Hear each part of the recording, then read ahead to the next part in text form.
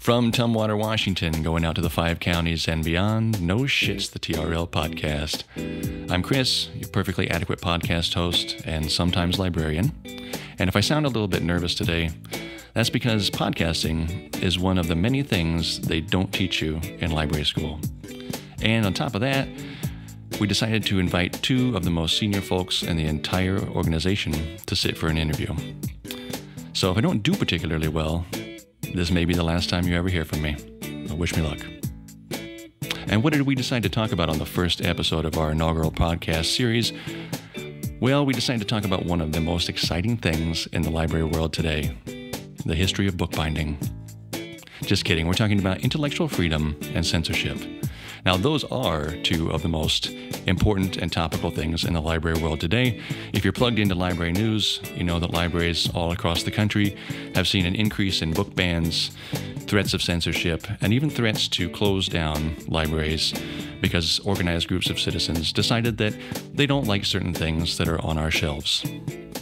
So with that, let's get to it. Welcome, Cheryl, Executive Director, and Andrea Heisel, Director of Content and Access. I want to take a second and just have Andrea explain what exactly a Content and Access Director does. Thank you. So Content and Access means collections and IT. So I oversee and lead both those departments. So the materials that are in our library, whether physical or digital, and then how people access those materials through technology. So a very appropriate guest for today's topic. We're talking about intellectual freedom and censorship. A big topic in the library world today. Obviously, we have seen libraries all across the country see an increase in book challenges and attempts to institute arbitrary rating systems and things of that nature. But before we really get into all of that, I thought we would widen the lens and first start discussing some of the foundations of libraries and librarianship. I think the 2 of you would be great to speak to that topic.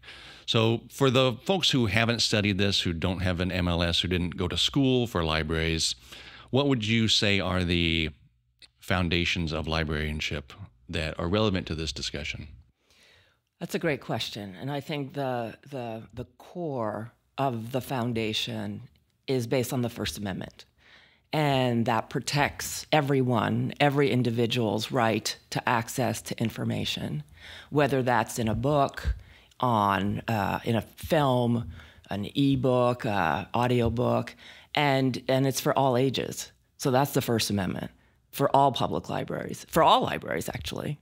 That is distilled down to the very core of what we do, is to provide that access for all people without judgment. And to protect, we protect that. We protect your right to access to information. That is the core tenet. It really and is. It's been that way for easily over 75 years, if not hundreds of years. Well, since 1776, right? But the First Amendment is the foundation. Part of that access to information is how we help people find that information if they can't find it, right? And so that could look like the way it's laid out in our libraries. That could look like here's a reading list or a watching list or whatever. We have staff who are incredibly knowledgeable about different areas of the collection, so they could help individuals find that information. It's on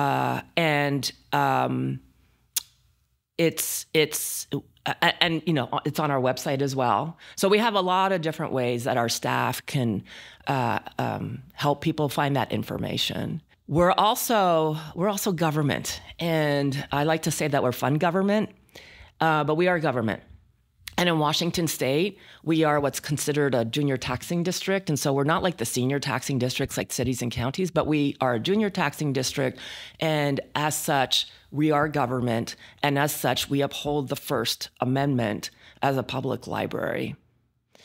And part of that is going back to what Andrea said, which is we're doing this work without bias in the sense of it's not our personal opinions at all. It's like we know there's around 550,000 people who live across the 5 counties we serve. And so that's Thurston, Lewis, Mason, Grace Harbor, and Pacific counties. And, we know that everybody has different ideas and different opinions about all sorts of different topics. And so what we do as a public library, whether you agree or not, is we have that information to give to you. And so our collection is what I would call, it's one big collection, and we house it in 29 libraries and on the website through our electronic resources. And what's really fascinating and fun to watch is to see how the collection moves across the 5 counties, because as you both know, we just did this several years ago where we started to float the whole collection. And so when you go, which means that if a person checks out a book in Ocean Park and returns it to Packwood, the book or the item will stay in Packwood. And so it keeps the collections incredibly fresh in our libraries, and at the same time, it gives an insight to what the people in that particular community are interested in reading, watching, or viewing. So if you do walk into your library and you see books or items in your library in Timberland Regional Library that is not of your persuasion, so to speak, you'll know that there are other people in your community who are interested in that topic. Yeah, what I find so funny about when people are getting upset about items in the collection is that we're always cycling new things in and out for usually pretty mundane reasons. Yes. In fact, that if you're upset about an item in the library and you think, oh, no one should read this. This, represents a lived experience different than my own, and I wish the library didn't have this. All you really got to do is just wait. So you take that to a city council meeting and you start waving it in the air and, picking the most salacious passages and trying to get people riled up about it. That's only going to make it more appealing to people. It's going to show up in the papers. People are going to check it out. And then it's going to look like there are more people interested in that item. So I always found that to be kind of an ironic thing about folks who are trying to ban and challenge things, is you're just calling more attention to this. Well, yes. And then it gets checked out more, yes, right? Exactly. Like you were just saying, and people buy it as well. And because they don't want to necessarily wait. But yes, it becomes a hot topic. Yeah, I think you see that sometimes when books are challenged and banned in schools. And so the school doesn't have it anymore, but then this outside organization comes in and says, oh, well, we'll buy a copy for every student in the school so that you can read this book that was, banned by your local school district. So it only gets at more attention, which I find kind of funny. Mm-hmm. Yeah, and Cheryl, what you described is the magic of libraries, in my opinion, that anybody can find what they're interested in. It's our job to help them find their question, their information need. And then they have a right to privacy about what they look at. And so that is the real crux of our service, is that we not only do we not make judgment, but we don't release that information to anyone. And we hold that privacy as another core tenet of librarianship. So, Andrea, can you speak a little bit to the history of the Library Bill of Rights and how that applies to our work at TRL? Yes. So a librarian named Forrest Spalding drafted this first in 1938, and it was in response to ongoing censorship challenges to one of our great American novelists, John Steinbeck, and his book, The Grapes of Wrath. I know there are 7 total in the Library Bill of Rights, right? So without going through all 7 of them, what are some of the highlights? So the ones related to collections include that we collect materials irrespective of the views, origins, or background of those who created the actual material, that we present all points of view in our collection, regardless of our personal views, that libraries should always challenge censorship and the abridgment of the freedom of expression. It's our responsibility. And that a person's right to use the library should not be denied or abridged because of their own origin, age, or background.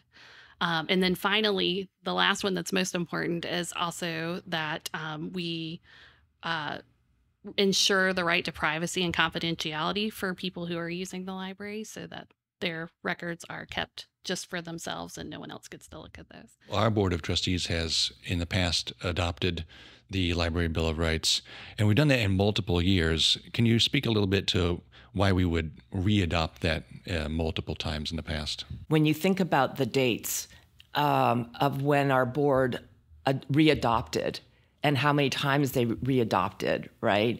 Like the bill, the freedom to listen, I think was 3 times. The Bill of Rights was 3 times over the course of the last several decades. I mean, Timberland was created by the people for the people in 1968. And so since 1968, to have that many times different boards, our boards I'm talking, re-adopt it, to me speaks very strongly of how boards over our past history have felt towards the First Amendment and everything we've just been talking about. Right, that's a good point, because you get different members of the board in each era that Correct. It was readopted. Yes. And these are, folks who serve limited terms and cycle in from all parts of the 5 counties and have different Yes. backgrounds and lived experiences of their own. Yes. And it does speak pretty positively to the importance of the Library Bill of Rights and some of these other statements that they have adopted, that multiple people throughout history who have sat on the board have approved this and moved it forward. Mm-hmm. So it makes sense that as language changes over time, we would re-adopt and reaffirm our position on these documents. Yes. So the Library Bill of Rights, last time it was revised was 2019. And then this year, currently, we are looking at the American Library Association's looking at the Freedom to Read statement and wondering, asking constituents, like, should we think about updating the language on this as well? And what kind of revisions are they making? This happens at ALA, is that right? Right, at the Bring a bunch of ALA libraries level, together. and the Intellectual Freedom Roundtable is a particular group that's looking at these issues, specifically regarding these core documents. Yeah. And what sorts of language changes are they thinking about making to the Freedom to Read statement? So, we know language changes over time, and even what libraries provide over time changes. So, is there language around materials that needs to be updated to our current moment? Another thing they are talking about is, does the statement for the Freedom to Read statement speak strongly enough about the current political climate we're in and the challenges that we're seeing? So those are all the things that they're talking about and thinking about, if they're going to propose any changes this year or not. And we had a seat at this table too, as well, us at Timberland, when the Freedom to Read statement was being considered for revisions. Is that correct? Yeah, that's correct. So they had a series of online open discussions for librarians to come in and talk about, give feedback on, their concerns or questions or thoughts about different topical areas when they were talking about what possibly we might want to revise. How the if language anything. could look. Yeah, exactly. Mhm. And these are important things, obviously, to libraries of all types, to academic libraries, public libraries, school libraries. So I think it kind of applies across the board. And what would you say in terms of working in a public library? Why this is? Why would you go to your board in the first place and have them adopt this? Why is this so important to public libraries as an institution? It just indicates very clearly that not only this is where we stand, but this is how we support our libraries. This is so important. We believe it's core to library mission, as a board, for them to adopt that. And again, I'm going to go back to the public library is here for the entire public.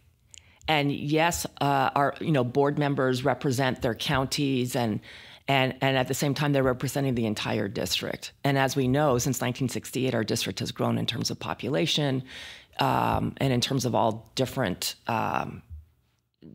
what's the word? Different people coming in or being here. And so it's been a journey, and I do want to go back to what I just mentioned before, because I think it is really important to realize that a number of different boards throughout the last 50 years have adopted these 3 core rights to protect every single person in our 5-county region to access to information.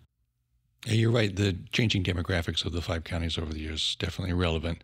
Yes. And we tend to talk about the Library Bill of Rights and our collection development policies as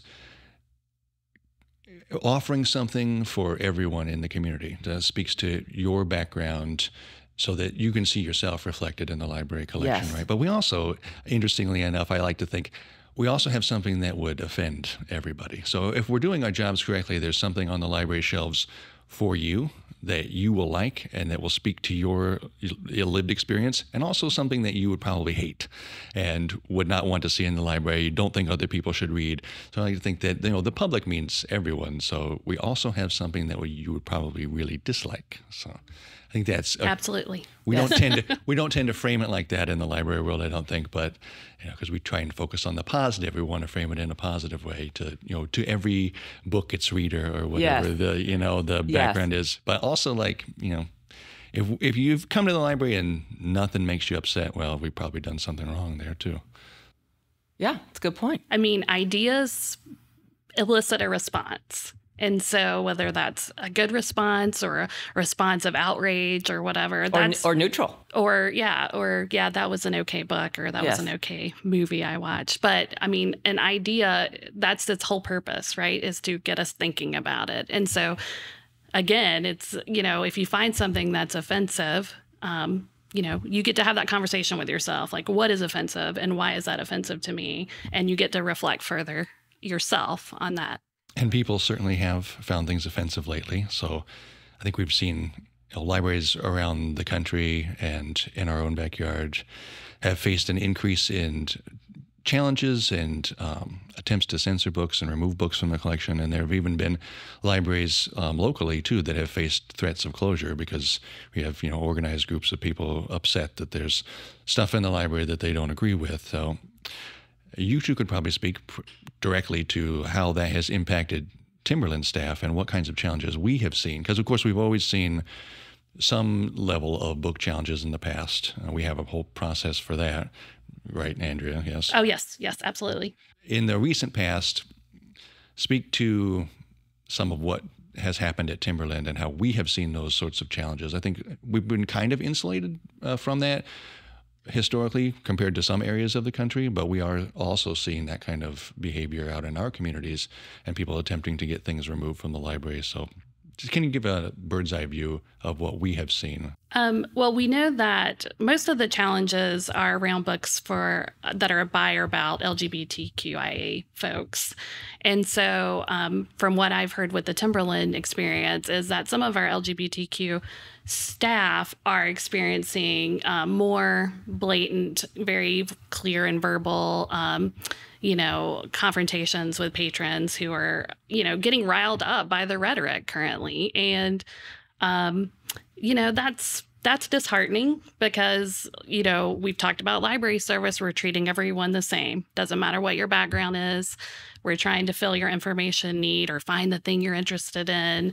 And to have people get attacked at work verbally about their lifestyle or who they are, I mean, it's totally anti-library. Yeah, that's true. Yeah, the news articles and when this gets written about tends to focus on what the book is that's getting challenged or the folks who are upset about whatever passage in this book or movie or whatever it is they're trying to get banned. But it has an impact on the staff who have to deal with that on the front lines who, in almost every case they're not even responsible for the review of the items that get challenged or the original collection development, but they may be experiencing an incredibly negative impact from having to deal with that, on the front lines, on the phone, in the libraries, things like that.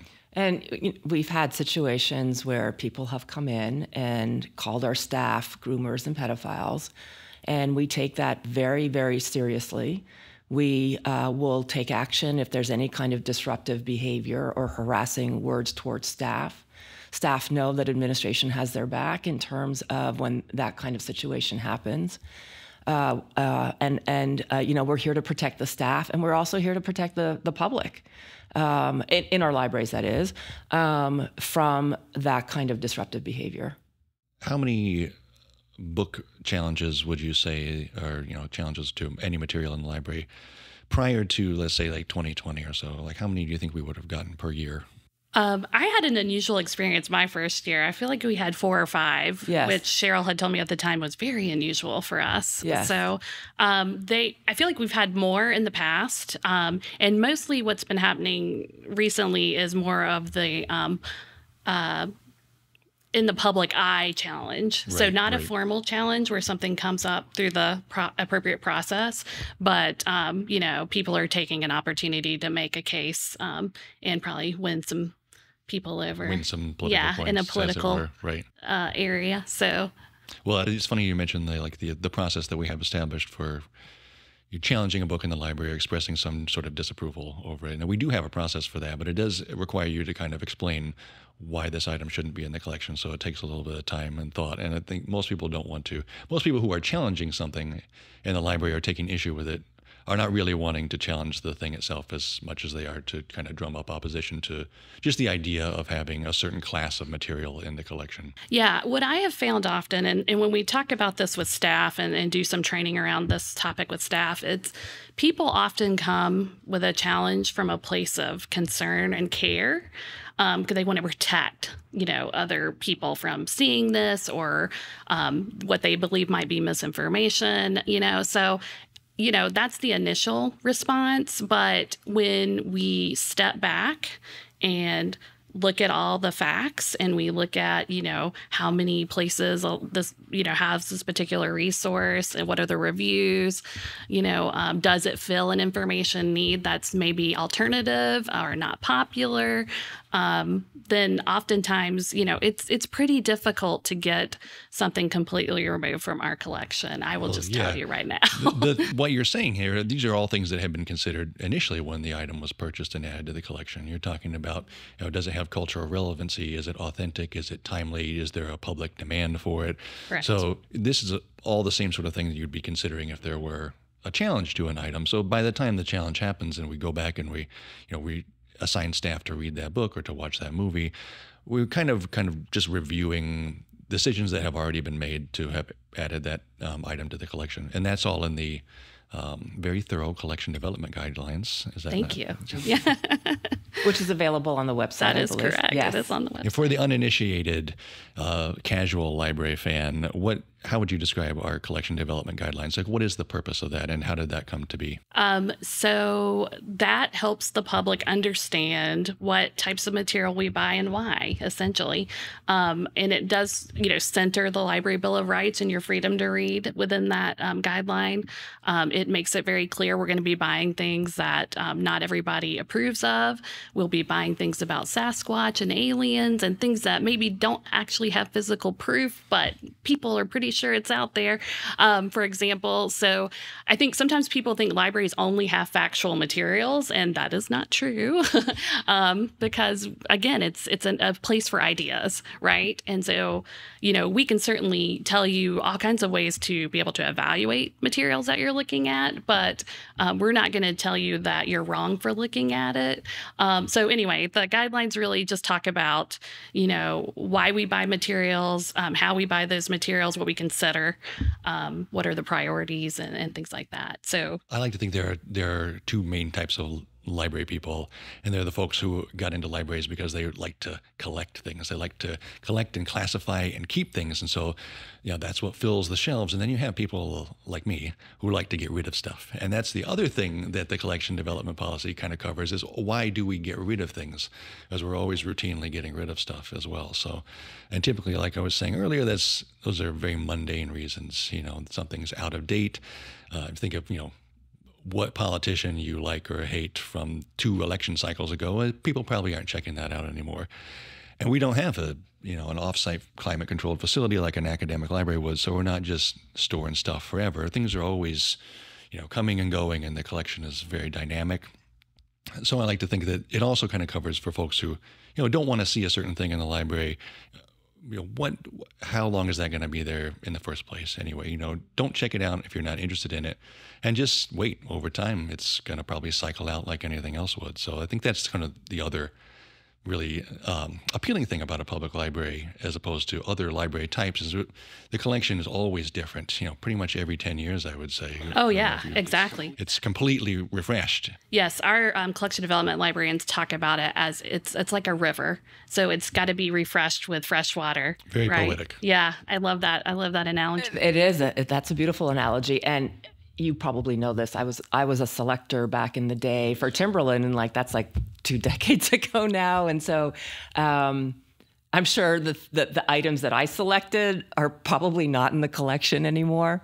And so if we're doing our job right, yes. I think if you're doing if the staff are doing their job right, the large print I purchased, or the fiction I purchased, or the films, the DVDs. At that point, it was VHS and audiobooks, no ebooks at that point. I'm sure they're not in the collection right now. Yeah, and hopefully because it's as high use and and it's done its service and it's moved on, because we've had to make room for other things. Also to point out that the national average that public libraries set aside for new material every year is about 10 or 11%.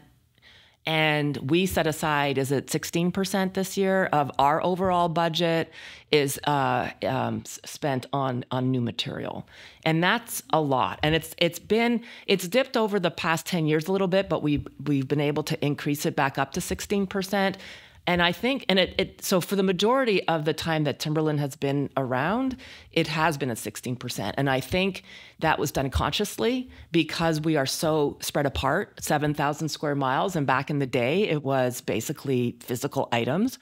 And so that translates into a little bit over $4 million a year right now. And so that's a lot of money. And that translates into hundreds and hundreds of new items that come in constantly, and that get turned around within a day. I think another thing that's important to bring up is that Cheryl mentioned early on that each of our libraries, if someone brings in something on a hold, it stays in that library. So the collections start to take on a little bit of a flavor of that community by that. But that one library is not the only library they have access to. And I think a lot of people will walk into our libraries and look at what's on the shelves and be like, well, they don't have anything on X, Y, and Z. But that's not true. We have a catalog that our library staff can help you look through and request things to bring it right to your personal library. Yeah, beyond that, we can get pretty much anything from any library across the country, no matter what it is, through interlibrary loan. So, a lot of the library regulars will already be very familiar with interlibrary loan, because that's how we get stuff that's been published a long time ago that's not on our shelves, or that's kind of a niche interests, or rather academic. But yeah, that's another beautiful thing that we offer is even if your interest is not represented in the library, we can get that item for you from somewhere, as long as you're willing to wait a little bit longer, we can probably get it for you. Yeah, it's pretty amazing. So we've talked a little bit about book bans and censorship and stuff, but and often we kind of approach this discussion talking about things that are challenged. We celebrate Banned Books Week every fall, where we highlight books that have been banned and challenged throughout history, and that tends to be where the discussion is centered. But lately, especially at Timberland, what we have seen is folks trying to introduce things that they claim are not really, this isn't censorship. We're just trying to get you to label books. We're trying to get you to assign categories to them or rate them in some way. And we saw that here over the summer in Timberland. And how would you respond to this argument that rating systems they're not censorship? We just want to give people more tools to evaluate what it is that they're checking out, or their children are checking out. Can you speak to that a little bit? Because I know we've seen that directly. Yeah. So what's interesting about that is one of the ideas that came forward was the movies, the MPAA rating, and I think a lot of people don't necessarily understand that that's a copyrighted, trademarked rating system or rating. That if we did adopt the MPAA rating, that we would probably be sued and That's lose. An industry rating system, that too. That is an industry rating. And, the publishers have said the same thing in terms of it's just too burdensome to come up with something like that. A lot of the books that do come in that we get they already have some kind of notation on them. And Andrea could speak about that. we say that our libraries are already set up in a way that is for very young children, and then older children, then teens, young adults, and then for adults. So we already have a system. And we are not like the schools are in locus parentis, right? Which means that the schools act as the parent when the parent is not there. For libraries, public libraries are not schools, and so, or public schools. And so that means that we are not going to act like the parent. We encourage the parent or guardian to read to their children, to talk to their children about what their interests are and so on, and make those decisions for their children. And also not to have one parent tell another parent outside that family unit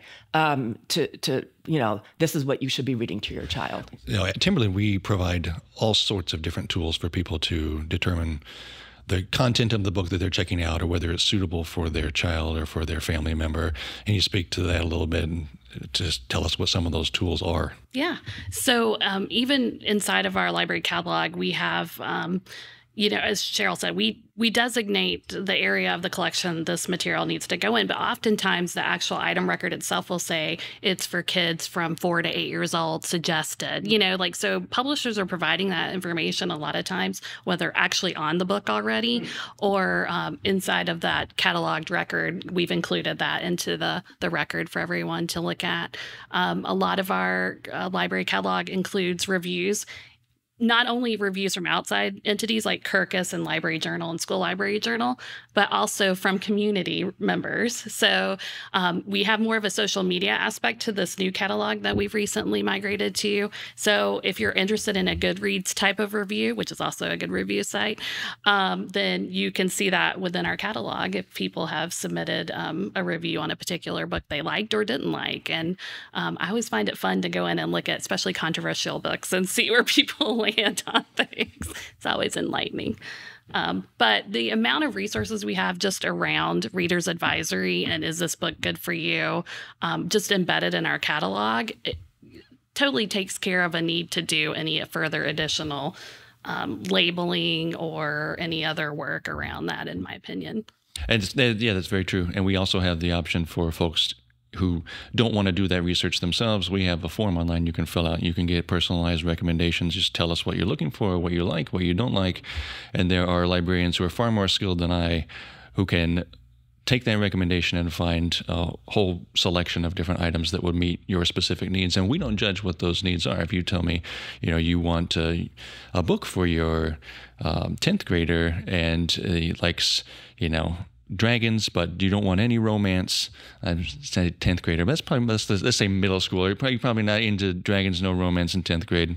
Don't take my word for this. But no matter what it is, we can find something for you. Not we, including me, because I'm terrible at this, but there are very knowledgeable librarians all throughout the system who can handle that, what we call reader's advisory. So recommending things to people based on what it is that they want to read. Yes.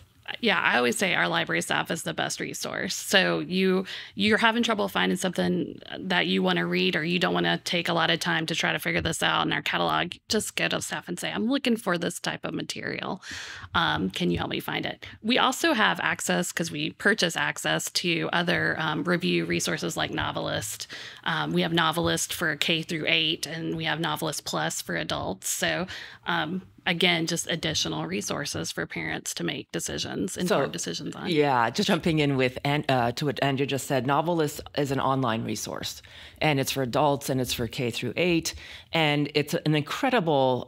There's 2 separate ones because for the ages, and they're really great because they offer reading lists there, like you were saying, but also like award-winning, different kinds of awards. And it's just a really great online resource to learn more about areas in literature that you're unfamiliar with. Yeah, so online resource in this case meaning basically a subscription database that we subscribe to on behalf of our patrons, and we can help you learn how to use that as well. So if you're not familiar with Novelist as a resource, or Goodreads for that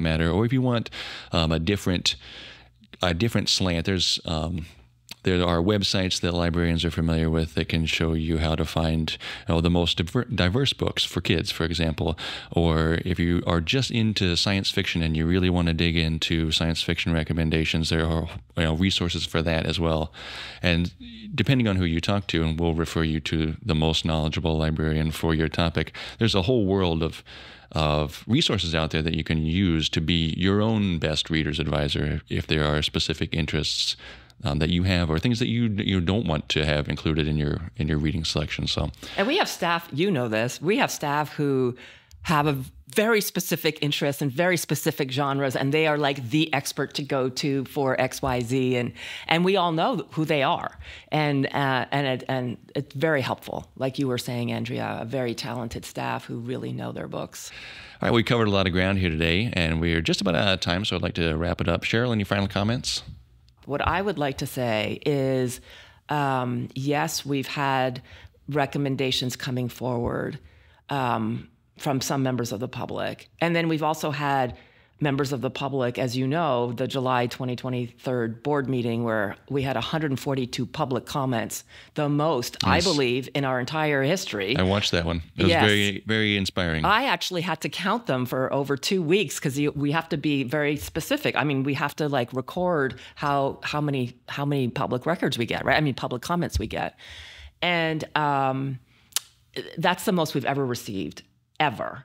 And what I do want to say is that as this administration, including myself, we would stay the course with where we're at, with the multiple times adopted Library Bill of Rights, the freedom to read, the freedom to view, and keep steering the course of this ship as we have been steering it since 1968.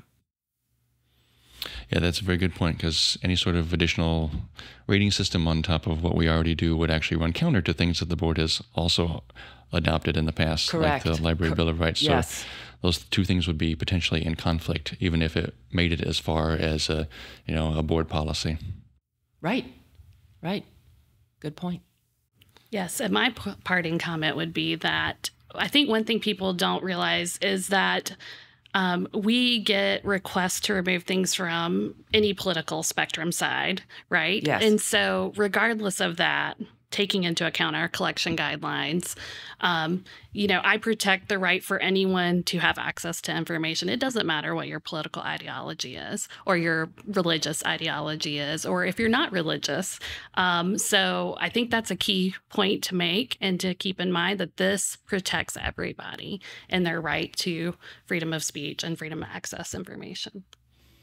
Very well said. I think that's a great note to go out on. I appreciate both of you being here today. Thank you. Thank you.